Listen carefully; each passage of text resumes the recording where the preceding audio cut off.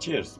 This is like an update to the previous video I show you about other click lock and other extensions. Basically, because I was never capable to find a solution until now. A good solution.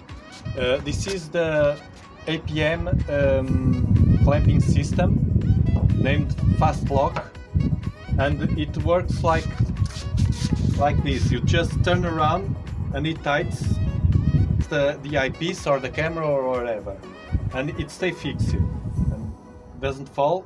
It is strong, and most important, it stays centered. So to take it off, you just do like this and take it off. Now I have the comma corrector in it. This is very tight on purpose. I have the Bader comma corrector in it. It's a very nice comma corrector. APM doesn't give the measures. The measure of this is 50 millimeters from bottom to top, and you have to remember this has a M48 thread, so you have to use some kind of an adapter, which is easy, and or like me, a comma corrector. This comma corrector screws and it stays there, and I can put a spacer or an adapter too.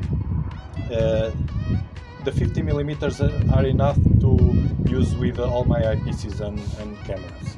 So the system is very nice because it has the same system of the other click lock, but inside, all over the body, there are like cylinders on vertical. I don't know if you can see, but there are cylinders on the sides, and then what happens when you tighten this ring, it will compress against the eyepiece or the camera, and it will stay all centered because they are along the vertical side, and so it will not compress only at the top like the compression rings, and